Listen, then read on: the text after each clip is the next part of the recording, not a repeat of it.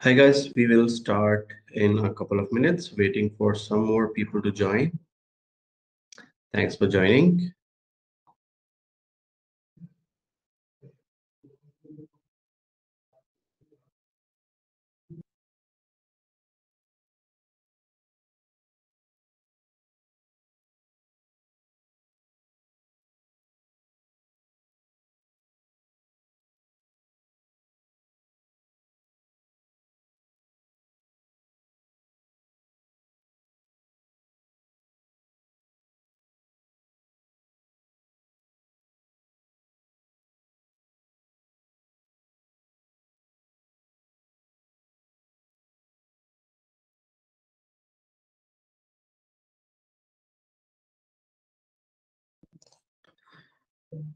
Can you see my screen? If you can type an answer.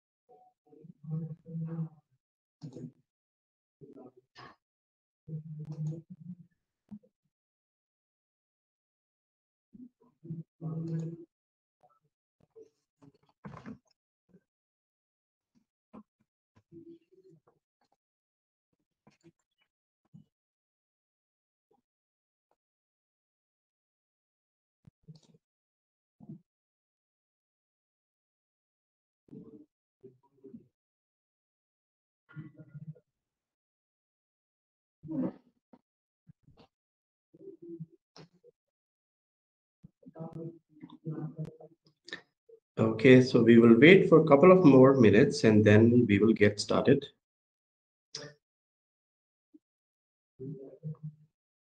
So I'm sharing my screen. So there's a PPT up there which says Technical Writing Fundamentals. And there's my name below that. And we will get started in a couple of minutes. Let's wait for just 2 more minutes and then we should get started.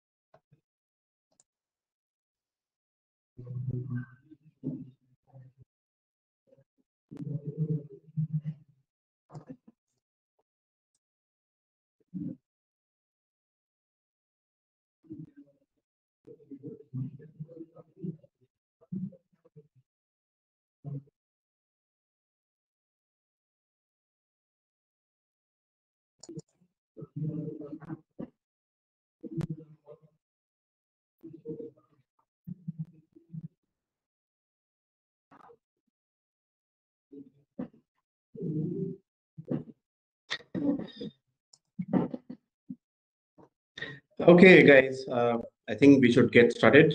So this is me. I hope you can see my video as well. So this is one hour presentation that we will go through, and I'm going to talk about technical writing fundamentals. So if you are already a technical writer by profession, then of course these things might kind of help you refresh what you already know. And the people who are starting their career in technical writing or in content development or technical content development, then these are the things that might be helpful for you. These things might get you give you some directions. So I'll quickly go to my presentation and let's get started. Okay, so about me, my name is Yogesh Sharma, and I am the founder of a small company based out of Noida, India. This is a northern part of India. It's very close to the capital city of India, which is Delhi. So what we do, we provide content development services to a lot of clients, technical content development services. And we are a team of writers who work on different types of projects, software projects, hardware projects, and in financial domain, medical domain. So multiple content development things that we do as a team. So I have been a technical writer myself. I have worked for around 24 years as a technical writer, and then one day I decided to start my own venture. So this is what it is. It's called Mindwick. So you have already visited my website probably, from where you have registered for the this webinar. So here's my social media handle. If you want, at the end of the session, if you think you really like the presentation, then maybe you can, give me a like. Everyone likes the likes nowadays, so I'm hungry for likes as well. So if you can like and follow and subscribe, whatever the options that you get on these social media channels, then of course I would love to get those things. Okay, so we'll get started. So let's start with simple market research statistics. So these are some statistics that so that there are these different companies: Gartner, Metagrow, Forrester Research, Carnegie Mellon. So these are research companies. They keep on researching on different uh, you know different things from the market, and a lot of companies go to them and purchase this data to make business decisions.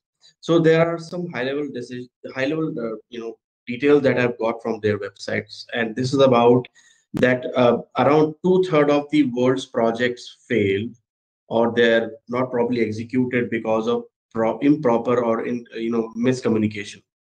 So I'm going to talk about why I'm talking about all these things as well. So I'm going to talk about in the next slides as well. See, technical writing is what? Technical writing is a communication. We communicate about a technology or a software or a hardware or some other service to the end user. So our responsibility is not just writing. So we are writing because we want to communicate something, right? So this is a very important thing, and you know just don't take it very lightly that my role in this company is very little. I am just a writer. No, you are a writer. That means there is a lot of responsibility on your shoulders, and you are communicating the ideas about this application, how the software functions, how this hardware functions to the customers of that company, and you might be impacting the lives of probably millions of the people across the globe. So keeping that in mind, let's move forward to our next slide. So let's talk about what is technical writing. Technical writing, it's a form of communication, as I just said. We're going to talk about applications of technical writing. We're going to talk about what is the role of a technical writer. We are going to talk about the skills required to become a good technical writer. And I'm also going to talk about what is not technical writing. So technical writing is basically uh, communication of ideas. Let's say there's a company that makes a software, and the software is sold to the market. There are customers of that particular software of that purchase. Now, if the software nowadays, there are different softwares of different complexity. If I talk about my phone, which I have in hand right now this is a hardware, and this has got a lot of software inside. this particular phone as well. We call them apps. Now these apps are self-intuitive, and nowadays we don't get to see a lot of documentation about uh, our hardware that we get in hand. Let's say, this is the calculator. I have a calculator in front of me as well. I have an air condition in this room. I have a monitor. I have a keyboard and a mouse. I have wireless mouse. So these are like very simple products. We simply just plug and play. So there is no documentation required for these things, because now people have become so smart after using technologies for so long now. But there are companies that make different types of software and hardware, uh, which are complex and which may be just not easy for anyone to just kind of wade their way through that. So for that, there is a requirement of a writer who communicates how that software or hardware functions, so that the person who's going to use it can seamlessly use that thing. So technical writing is a form of communication. We are communicating about the usage of one product to the end users, or the buyers of that particular application or a hardware or a software. So that is, and technical writing is everywhere. Technical writing is in technology field. It's in hardware field. I was working with a company that was making drones. I was working with a company that was making some wearables for the eyes, and then I was working for a company which was making a weld cleaning machine. I was working with a company which had boards that go inside your computers and servers. I was working with a company that made software for these boards. So everywhere now, technical writing is everywhere, especially anything which is complex in medical domain. Now there are so many medical instruments, there are medical practices that have to communicate it with the doctors or the technicians who are using those technologies. So that is where technical writing comes into picture. Let's talk about the role of a technical writer. The role of technical writer, as I just mentioned, maybe this is a repetition. It's about the role of a technical writer is to communicate, to make the lives of the users of that product easy. They should not come back to the company and they should not be asking questions that I'm getting stuck with this particular feature, or I'm not able to use this product. Can you train me?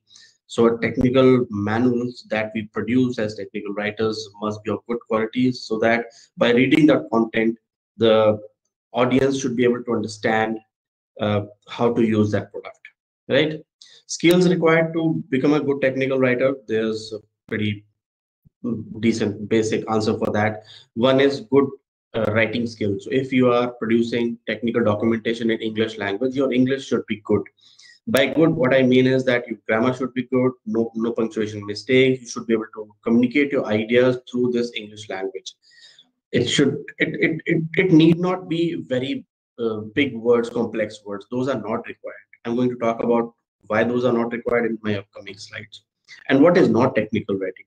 Technical writing, some I've seen there are a lot of companies who hire writers, and these writers are just dependent on the engineers to give them the content. So the engineers are writing the content, and the technical writers are just kind of copy pasting those and making them little uh, beautiful content, and maybe doing some kinds of copy edit. See, in my opinion, that is what technical writing is not about. Technical writing is that there's a product in front of you, and now you have those excellent writing skills.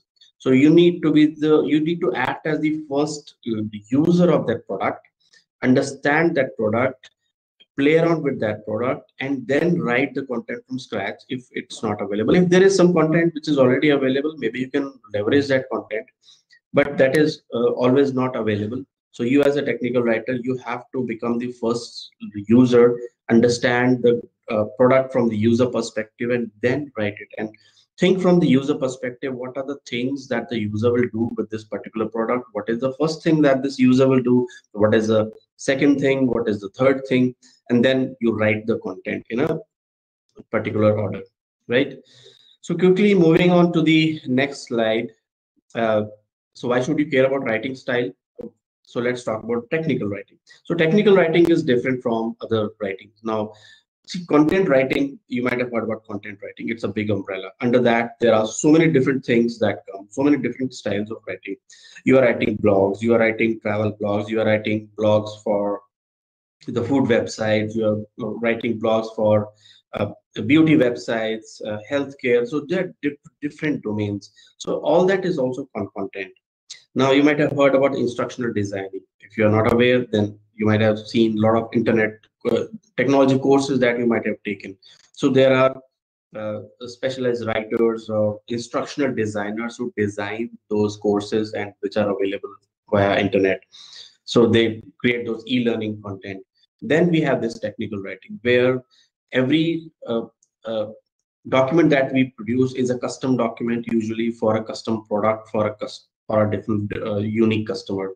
So every time there might be the life of a content writer is very and it's never boring. Every time you are going to learn new technologies, new products, every time you're going to write something new about a new technology or a new project that never existed. So technical documentation is not fiction. It has to be to the point. You cannot beat around the bush. You cannot create the uh, theories and stories. You cannot create. You have to simply to the point communicate the idea. Users do not like to be overloaded with information. Usually we think that user might not understand all these things, so we uh, try to give a lot of content. So it has to be brief, to the point, easy to read language, right? And see, technical writing is not about showing off our English writing skills. It's about helping the user use the product. So we always have to communicate in such a way that we are able to help the end user make sense of things and able to use the product instead of giving so much information that the user might not need. Nowadays, I'll give example. When we are stuck with something, we simply search Google, right, or any other search engine. We type our question, we get answers, and when we get a huge page written information, we look for that particular sentence that is going to help us. So I'm not bothered about. I'm not looking for the writing skills of the writer. I'm not looking for the how beautiful that content is written. I'm looking for a help.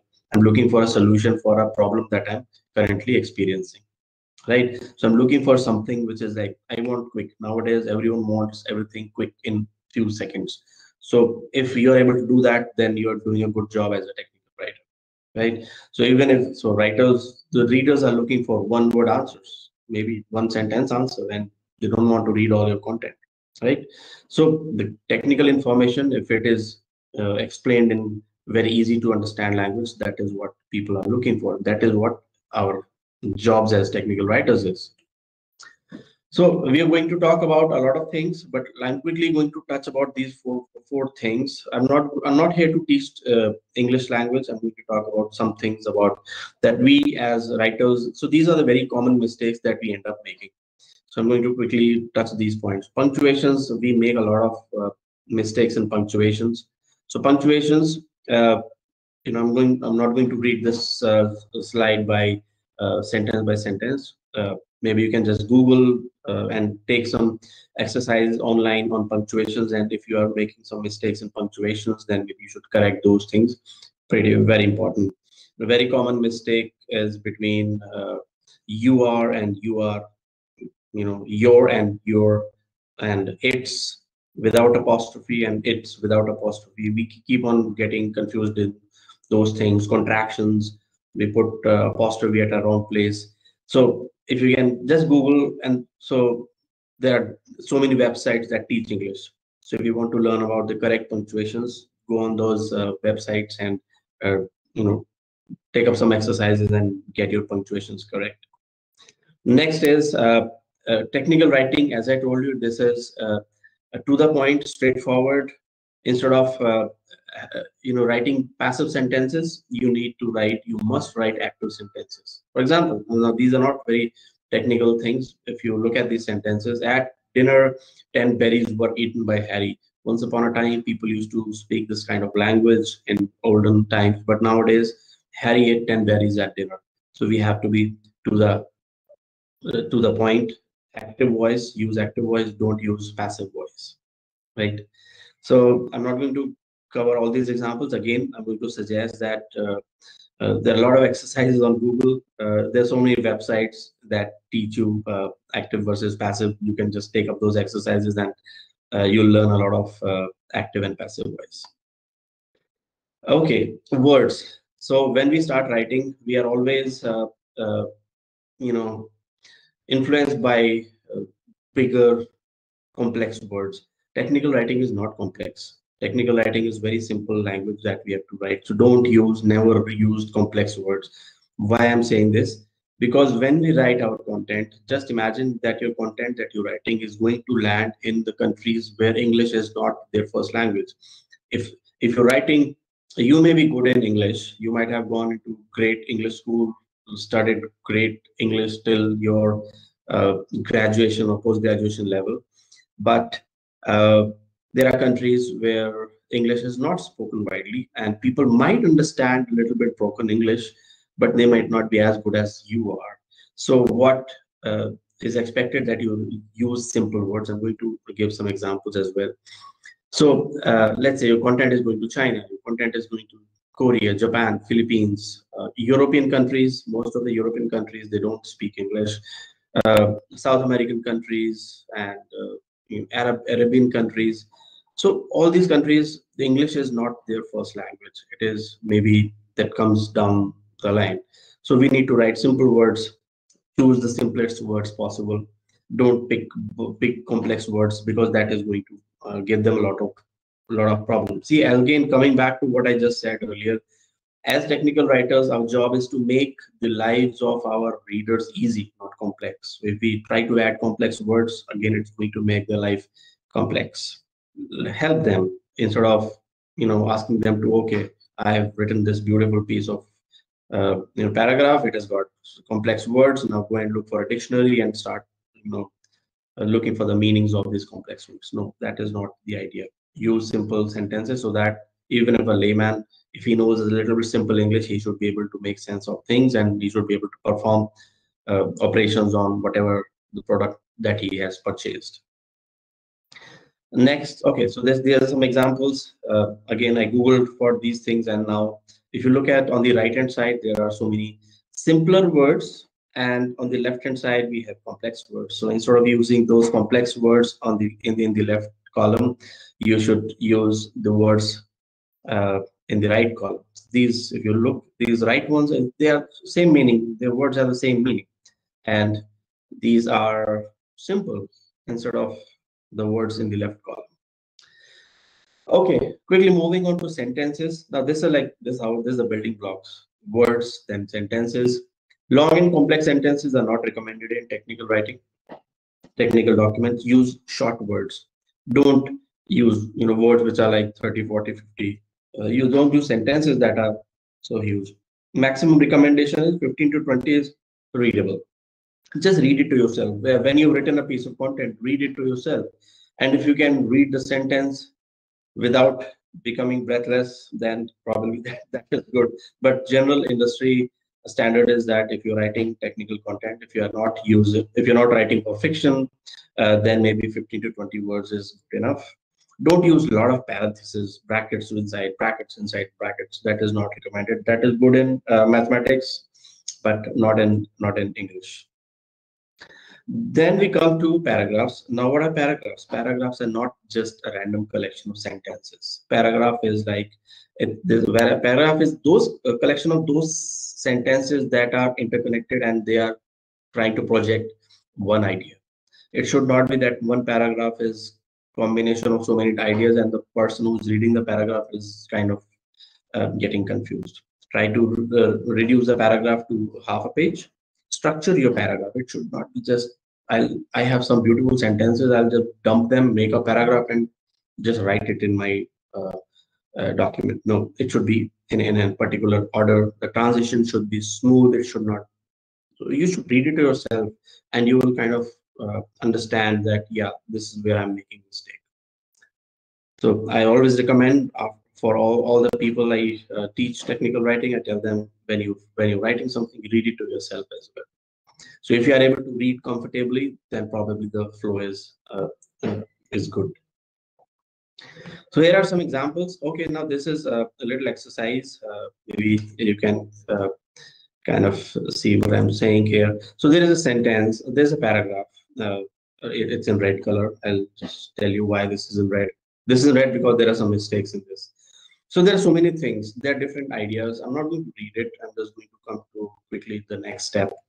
So there are multiple ideas that are there in this one particular paragraph. So let's quickly see what I'm trying to say. So this paragraph can be broken into smaller sentences or even smaller paragraphs. So if you look at, there are multiple things as discussed in this. The first part is eating in the office cafeteria is a pleasant experience. The food is excellent. So first part of this paragraph is talking about the food. The second part is talking about the environment, and the third part is about the people. So I think in my, so this green is like green signal that this is a much better way to break the content in readable. It's looking more pleasing to the eyes as well. Instead of clubbing all these sentences and making them one paragraph, if we can break down into uh, a paragraph which is just talking about one idea. Okay, what are lists? Very important. Lists are again, they help in retaining the attention of the audience. Instead of clubbing a lot of items in just one paragraph, it is, it is recommended that you create lists. Now there are two types of lists. One is the bulleted list, one is the numbered list. If you are just listing some items which may not be in any particular order, then you can use a bulleted list. But if you have a list that has to be executed, the actions have to be executed in one particular order, then it has to be 1, 2, 3, 4. That one means first thing, second thing, third thing, or it can be ABCD, or it can be Roman numbers. Uh, and then there are nested lists as well, which can be combination of multiple things. Let's say you have a numbered list.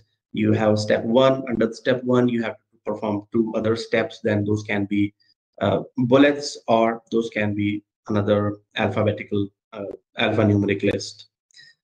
So I'm going to show some examples of the list as well. So this is a sample. Okay, so this is the paragraph. I got the sentence from one of my engineers. He's written that the controller hardware includes these things. So instead of this, if you can break it up, this thing in a list, this green one, isn't this more pleasing to the eyes? Isn't it more readable as compared to the first one? The content is same, 100% same. The second part is, in my opinion, more aesthetic, more pleasing to the eyes. So that is what we need to look for. If we have this kind of thing, always create the lists. And then you have the numbered list. Okay, so this is a process to compile a U-boot for this SDK. First you do this, second you do this, third you do this, and finally you do this. Instead of that, can I break it into this numbered list?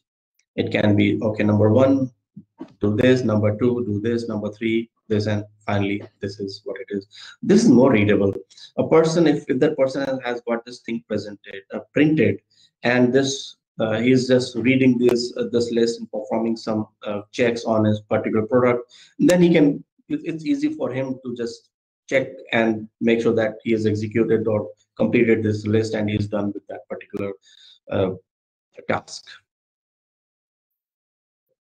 Okay, let's move on to style guide. And now style guide is it's a guide that usually is recommended by companies, businesses, where they talk about that our content that goes out to the market or to the customer, it should be written in a certain way. So it is a guide which teaches you how to write for that particular organization or the company that you work for. I worked for different companies. They had some internal style guide which talked about, okay, this is how I'm going to write about this particular application. This is how you talk about a button. This is how you talk about a window. These are the different icons on this window. So this is what you write for this particular thing. So it actually, as I was telling you earlier in one of the slides, technical writing is not fiction writing. So this is actually, it helps to maintain or to bring consistency in the writing of all the different writers working in that particular company. So let's say there's a company that has hired 10 writers who are working on 10 different applications, or there might be one writer or two writers or three writers who are working on one product which has multiple documents. So if every writer is writing in his or her own way, then all the content will look different. So to avoid that, this style guide teaches people how to be consistent. Okay, if you have a sentence, it should be written in active voice. If this is a scenario, this is how you write. So it establishes and enforces a style of communication. It brings a uniformity in the content that we write. Right. So there are different industry style guides which are available. You can purchase these from Amazon or other sites. So this is a Microsoft manual style. Comes from a Microsoft company. This is I think the uh, fourth edition is the latest edition you can purchase. And then there is another called Chicago manual style. So if you're interested, you might find some PDF somewhere, also ebooks also available. You can download and just go through them and read through them, and you'll get an idea of, okay, how this is how I you know the content is to be written for technical audience. So there, as I spoke, that there are company-specific style guides or there are standard style guides which are available in the market that you can purchase. Okay, let's quickly come to again the next step, which is writing. So there's something called KISS formula. Keep it short and simple.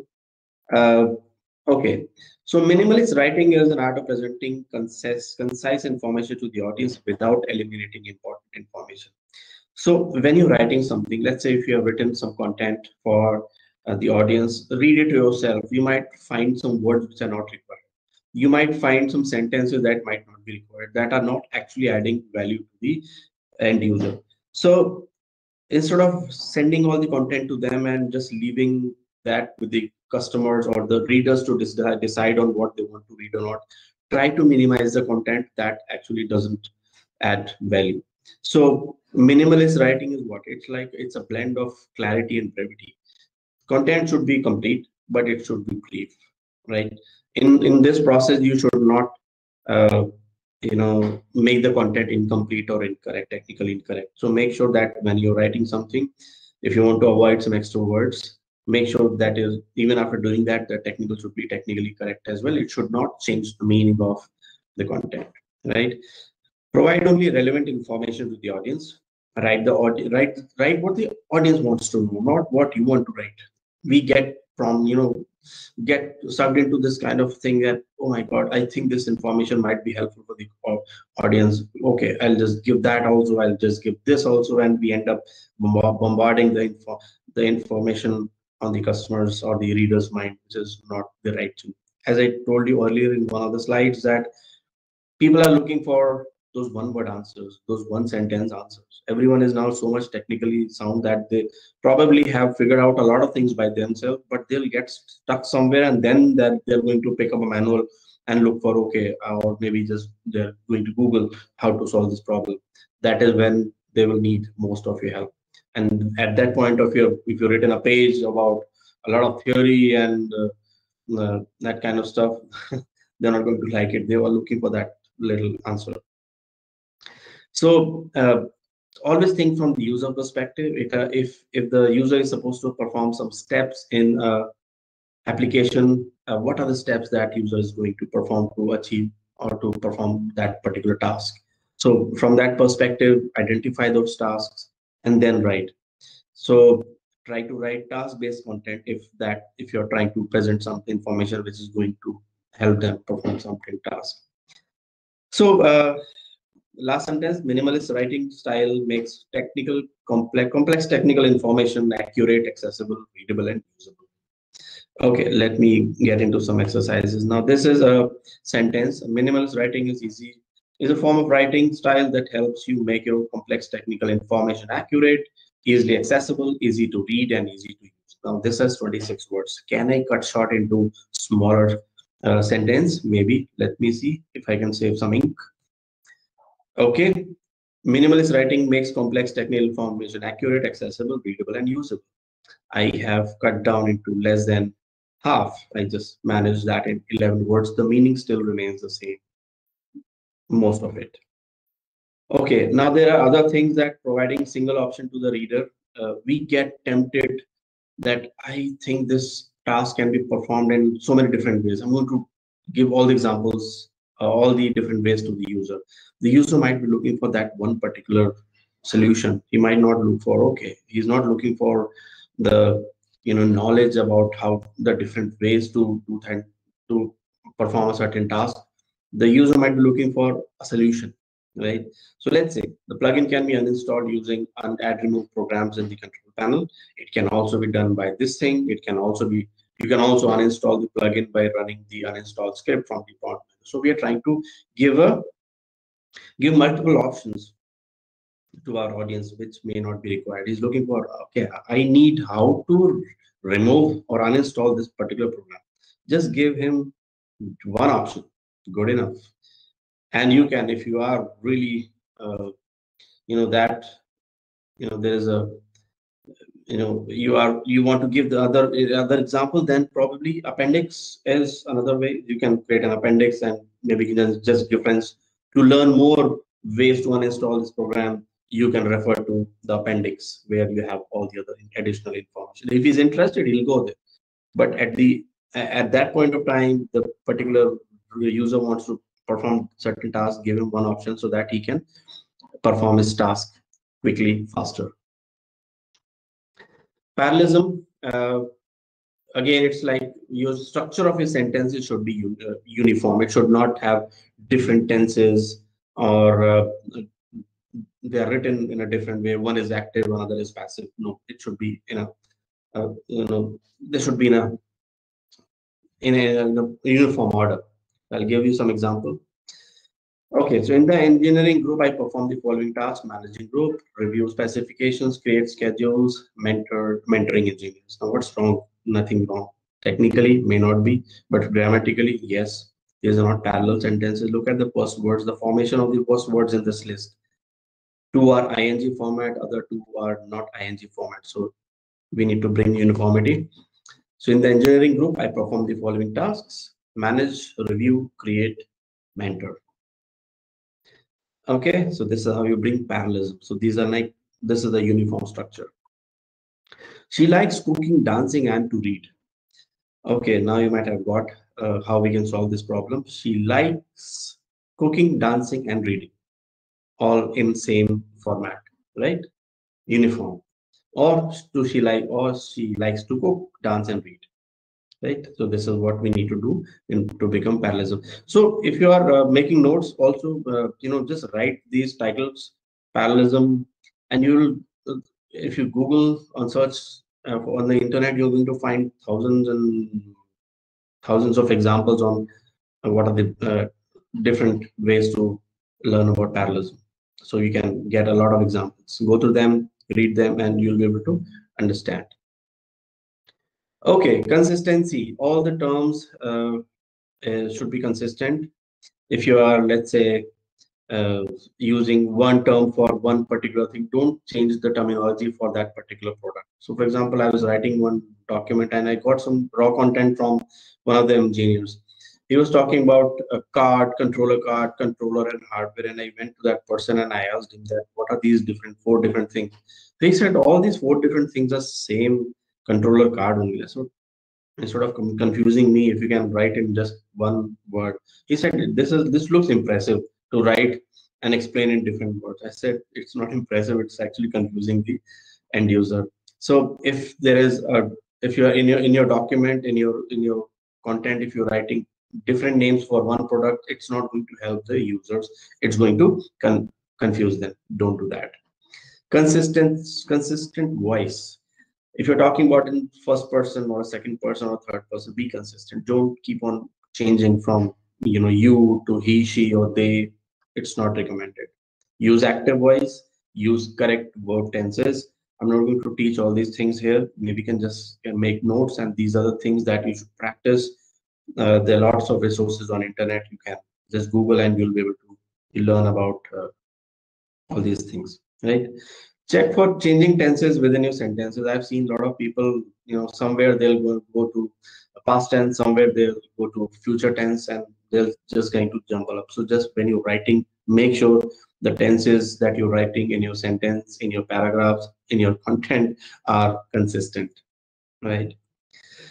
Okay, maybe I'll just skip this. Okay, maybe the last one, for example, the last sentence, we had eaten, which was a past perfect tense. So we had eaten lunch and then we talked. Now this is simple past tense. So the correct way to write is we ate lunch and then we talked. Both are the same sentence, the same tense now. Redundancy, again, it's a very important thing. Redundancy is that we end up using a lot of words which are not required. We do a lot of repetition. So I'm going to talk about some examples. So it's like if all of us cooperate together, we will succeed. If all of us cooperate, so that together word was not required. It was a general consensus of opinion that we must go to the movie. It was a general opinion that we must go to the movie. So there are a lot of repetitions of these words. There were three astronauts that went on each and every Apollo space mission to the moon. So this each and every is not required. There were three astronauts on every Apollo moon mission.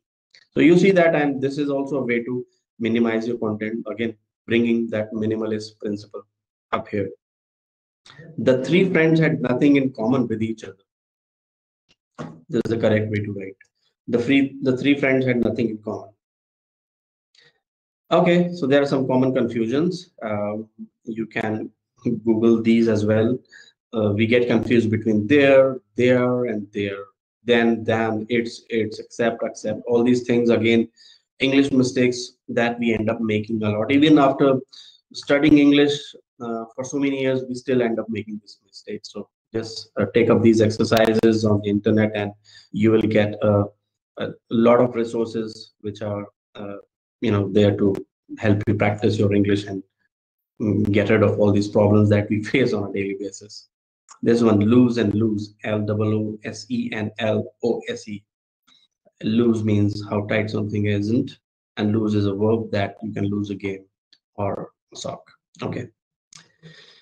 Redundant words. I'll just give you some examples. Again, use internet and you'll find thousands of similar examples. Come to a conclusion. Conclude. Despite the fact that replace it with although. Due to the fact that, because, fewer in number, just use the word fewer. For the purpose of, just use to or for. For the reason, just use because. Okay, I'm going to jump quickly to the next one. Use visuals as much as possible. Sometimes when we're trying to explain a lot of content to our end users in big paragraph, it becomes difficult.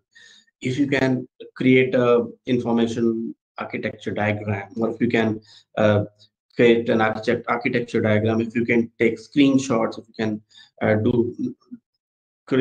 split that content in tables, graphs, charts, uh, that is going to help the customers by looking at just one screen. If you're trying to explain the data flow of in a software, that this is the data count, this is where it gets processed, this is what happens at the back end, and this is where it gets stored.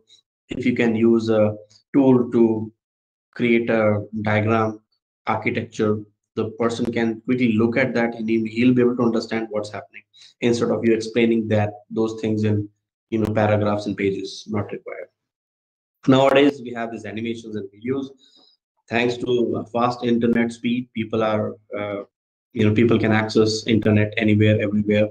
So they would love to watch the video of a certain simulation, animation, and all these things, so they can watch and perform certain tasks. That is also very in thing nowadays. So use visuals. Okay, writing for international audience. I think I've already covered that. Write short sentences, because your content might be going in the hands of people where the English is not their first language. Russia, Ukraine, Spain, Japan, Korea, China. Uh, English is not their first language. So write simple sentences, simpler words. Don't use unnecessary words. Avoid usage of slang and colloquialism. Now this is like some words, some phrases that are popular in my country, but if I just use that for somebody else in another country, that other person might not understand. I've been to US. I was traveling, and they used to talk in this kind of language sometimes which I didn't understand. So I had to ask them, what did that mean? So they used to understand, oh, sorry, we forgot that you're not from the US, so you'll not understand this particular uh, phrase. So they used to translate that, and that was also English, but it had some other meaning. So they had to explain, okay, this is what it means. Okay, thank you. Uh, Use consistent terminology. If you're using click, use click everywhere. Don't say somewhere you're going to say, press, somewhere you'll say hit this button or press this button, somewhere you're saying click this button. No, not required. If it has to be clicked, just use click. Don't use negative constructions. Uh, sign up to access the content. This is one way to write one sentence, and the negative way to write the sentence is you cannot access the content without signing up, which sounds better. The positive one, right? So use positive formation of sentences. Don't use negative ways to write sentence. If you are using quotation marks, just be consistent in quotation marks as well. Somewhere I've seen that there's a button name or submit. Click the submit button. That submit has, somewhere it had just one quote, somewhere it had double quote, somewhere it was bold, somewhere it was bold and underlined. So people get confused why this one submit button is written differently at different places. So make sure you are consistent in that as well. I think my presentation is already, we are 45 minutes through this presentation, and there's a lot to cover. So if I'm not able to cover today some things, then maybe I can reschedule. You can drop me an email, uh, and or maybe you can just send me a message on my social, and I'll also schedule another one, maybe for 2 hours where I cover everything. Okay, so avoid using these words in technical writing. And when we talk, we start our sentence with, "Where are you from?" Basically, I'm from Delhi. Obviously, actually, we start our sentences, and then we also in our content, I've seen we write, "Please, please press this button." I mean, why do you have to ask that person to please? You don't have to request. It's like he needs to do that. You can't simply plead him to do that. So all these things have to be avoided. Contractions, don't, won't, will, shall, avoid all these things. Instead of saying don't, use do not. Instead of won't, you say will not. Avoid contractions, avoid negative words, negative formation of sentences, which I discussed. And this is how you write steps if you are going to explain procedure. This is the one example. Okay, this is the bulleted list that, okay, number one, navigate to URL. Number two, determine if you are doing this. And then under that, there are two further sub steps, which then this talks about if your system shows 64-bit in either of these, this is the result of that. And third point. So this is how you write steps. Okay, so this is we have covered about how we write words, sentences, paragraphs. Let's quickly talk about the full document development cycle. See, anything that you do in real life, let's say you're making a software, you are constructing a building, or you are doing anything, it starts with a planning, right? Same way it happens with document as well. Before you start writing a document, you start gathering the requirements. You start understanding everything that the product does, make notes, attend demos, meetings, trainings with your subject matter experts, and get a good feel, good understanding of the product. And then you start designing your document. How do you design your document? Design means that first you create a content outline, right? Instead of simply jumping into content, you start, okay, this is the first chapter I'm going to write. In this first chapter, I'm going to have these subsections, and these subsections will have further subsections. Then you talk about, okay, chapter 2 will have this thing and these subsections. So before you actually start writing the content, uh, create that structure. And once that structure is finalized, now this might take a while. You create a structure, go back to your engineers and tell them that this is what I have written. Can you review this and let me know if I'm making some mistakes, if I need to add some things, if I need to delete something. The engineers who are your subject matter expert, they might give you some reviews. They might take a couple of back and forth before you have a good uh, structure, which may not be accurate again. While writing also, you might still make some additions and deletions to your structure, but at least it's a still a good starting point. So once you have that, start developing the content. Now you have this structure in mind, start writing. Okay, this section will talk about this thing. Okay, let me write about this. What you write, get information from, you might have already got some information by attending all these demos, meetings, and reading some design documents. Start writing. So that is a development phase, and then you give it for review. Review to who? You give it to review to your engineers, and it, you need not wait for the full document to complete before you hand over your document for engineering review. You can probably have, let's say, okay, you've written one chapter or maybe of some few sections. Give it back to them that this is what I've written. Can you review and give me the feedback? So it might take again some iterations back and forth. So after you get the review commands, you incorporate those review commands, you finalize the content, the document, make it clean, and then you publish it. Publish means document is going in an online mode, or it's going in a PDF mode, or there might be different delivery mechanisms.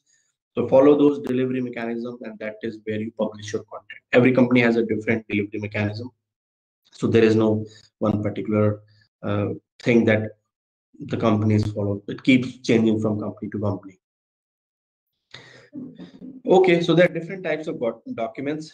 I would recommend you make a note of this list and Google some sample documents to get an understanding of how a getting started guide should look like, what an installation guide is, what an administrator's guide is. See, I'm going to quickly cover all these things in this 1 hour because that is at a high level I can cover. But all these things, if I am supposed to teach you, it will at least take me, let's say, 50 hours of full-fledged training to complete all these things. But in this, because of time constraint with 1 hour, I can just tell you at a high level, and then you're free to make notes from this. And all the resources are available on the internet. You can just search and, you know, from your time, spend some time, and then you'll be able to become a really good technical writer. Training might not be required, but if you really require a training, then there are a lot of training institutes that provide technical writing training as well. Okay, so there are different types of output types. Again, based on the tools that the company is using, uh, every tool does a different task. Every tool is a different way to present, document the content, and then these tools generate different types of outputs. It can be a print mode, that means a PDF can be generated from that, or the content can be in form of a help that directly goes and sits on the internet. You might have seen that company has docs on their website. On the left hand side, you have a tree structure. You click on that. On the right hand side of the screen, you get to see the content related to that one particular heading. Nowadays, we have handheld devices, mobiles as well. Content is designed in such a way that this is readable on your mobile devices as well. So people will click tap. That is what you do on your mobile. So people will tap on a link, and then the content will get displayed, which will be rendered neatly on this little 6-inch screen. So there are different tools that different companies use. So you can, I'm going to talk about different tools in my next slide. So MS Word, pretty common nowadays. We have this Google Docs as well. People are writing content in Google Docs as well. Adobe FrameMaker is a tool that is a very good tool to create documents in a structured way, linear documents that are created, and it can generate outputs in different forms. Let's say PDF as well, help as well. Then RoboHelp is again from Adobe company as well. Then there is XMetal, then there is Authority, there is Madcap, Flare, then there is Epic Editor. So these are the tools that are available in the market. Now, if companies want to create e-learning, they can use tools for e-learning. Maybe you can also Google different e-learning tools. So Captivate is one. We have tools that we use for graphic editing. Snagit is for creating screenshots. Visio is for creating diagrams. Photoshop, Illustrator, this is for giving touch-ups and doing a lot of things with photographs, images that you can do. Okay, so guys, I think we are running out of time here already. I think I have only 5 minutes left. So what is documentation plan? As I told you, to start a project, you start with a start. So documentation planning is the first thing. You first identify what are the things that you are going to do in a document, or a product might have multiple documents. Let's say it's a complex product. It might have a requirement for an installation guide, a getting started guide, a user guide, an admin guide, a developer's guide, an API document. So just identify what are the different documents that you're going to write. Who are the stakeholders, who are the people who are going to provide information, how you're going to deliver the document, the timeline, the schedules, the structure, all these things go into documentation plan. Again, uh, you know, google and google for documentation plan, and you will get some good sample documentation plans on the internet. You can download and see what a documentation plan looks like. Next is creating schedule based on your experience, or based on, sometimes it's a manager. If you are a fresher or new technical writers, your documentation manager is going to give you a schedule that stick to these dates and get something done. Or sometimes when you get experienced, you can create your own schedules by looking at, okay, this is your speed, this is the complexity of the information that you're writing, and this is the amount of work that needs to be done, and then I assume that by this date you will be able to do this thing. So it's like these are number games, little mathematics that we learned in, in our middle school. So just think about those things, and that is how you create schedules. Performance, or perform audience analysis before you start writing your content. Also identify who is your end user, who's the person going to read your content. So write in that level of language. If the person is highly technical person, you can't simply talk about the basics. What is internet? What is MS Word? No, that is not required. You start with their level.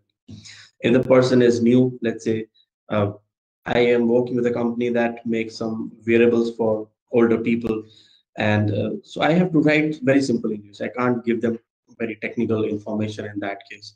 So I have to understand, okay, these older people who all are above 60 years of age, I have to write content in simple languages. Now the eyesight may be weak as well. I need to write bold contents, bold font, bigger fonts, bigger pictures, so that they can understand. So just do audience analysis, identify who your audience are, then you start writing the content for them. Then you do a task analysis. I think I already covered whatever the tasks are that the user is going to perform to, you know, in that particular application, hardware, software. Just create them, just write the task in an order, and then that is what you document in your, you add in your documents. Based on that, you will be creating your content outline. Okay, I think I already covered that. Content development, I already covered that. After, so this comes after you have created your content outline. Okay, review your content. Of course, you can review it yourself and ask your peer to review somebody else. If that, there's always good to have another person review your content, because sometimes the mistake may be in front of your eyes. But if somebody reads your content, he can quickly identify, oh, this is a mistake you're making. And then you have the technical reviews. I think already have discussed this, that give your documents to your engineers, and they're going to review it for you. They'll give you technical feedback, technical inputs that you can incorporate in your content. And editorial review, if you have editors in your team, they can edit the content, then that is going to help you as well. Document conversion is the last step before you publish the documents. There is it may be in form of a online help or a PDF or in some other way. So that is the every tool. Let's say in MS Word also, if you're using MS Word, it has save as option. If you click save as, then you will get so many different options. You save as PDF, you save as HTML. So those are like very basic way of explaining that the document can be converted into a deliverable, which you can send it across to the customers in a PDF attachment, or they can download it from the internet. And then content publishing. Nowadays, CDs are kind of gone. So we have online mobile devices in print, which is the PDF. This is how we deliver the content. Then we have the content management system where we store the content. We have to decide, and maybe we can just look for content management system. I think we are at the end of the time. Maybe it's going to end in a couple of minutes. So what we can do is, if you're interested, I can uh, continue this in my upcoming. I can schedule another one which will be a longer duration, maybe a couple of hours, which where I cover all these different things. So I think this is a very basic fundamentals which I wanted to cover to get your feel. Hope this was helpful, and uh, just follow me on my social media handle, post any questions that you may have there, and I'll be able to help you. I'm sure I'm going to respond to all of your questions. And I think that's all for today. We are already running out of time, and there's a lot to cover. Maybe I can plan another session maybe soon. Thank you guys, and do send me likes, follows, and I'll reply to your questions. Thank you guys. Have a nice day. Bye bye.